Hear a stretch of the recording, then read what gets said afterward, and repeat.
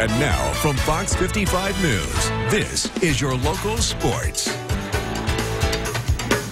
Hey, good evening, everyone. Well, great teams are at their best when their backs are up against the wall. And on Saturday, Bishop Dwenger Volleyball showed the state just how great they are. Saints taking on Brebeuf in the 3A state title championship match down in Muncie. Braves took the first two sets, picked this one up late in the third. Match point for Brebeuf. Outstanding dig here from Lexa Zimmerman. Leads to this from Kristen Bobe. Saints stay alive. Set tied at 25. Moments later, it's Eva Hudson coming up with a clutch kill, one of her match-high 33, a new state finals record.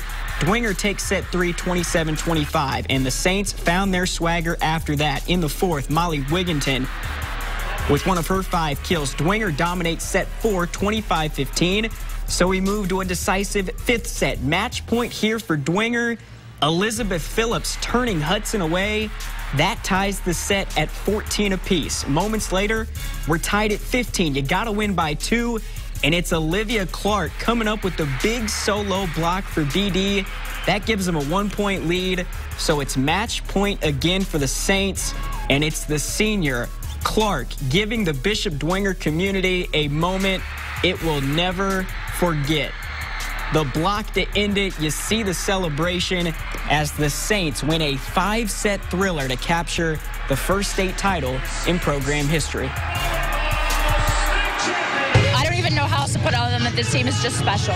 And we've had a couple matches this season where things go similar to that. It wasn't never that close usually, but we just find a way. And like, I can't even explain just the passion that this team has for one another and for the game, and the trust that we have in each other is just, this is the best feeling ever. Like, I am on top of the world. We all are.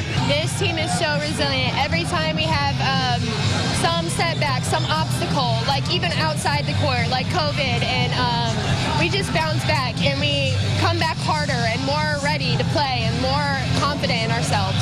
It's nuts. It's so crazy because we have the drive and we knew that we wanted to be here, so we put that mindset on and we did it.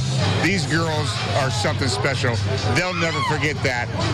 They earned this today. I didn't have as much to do with it as anybody would think, but they earned this today.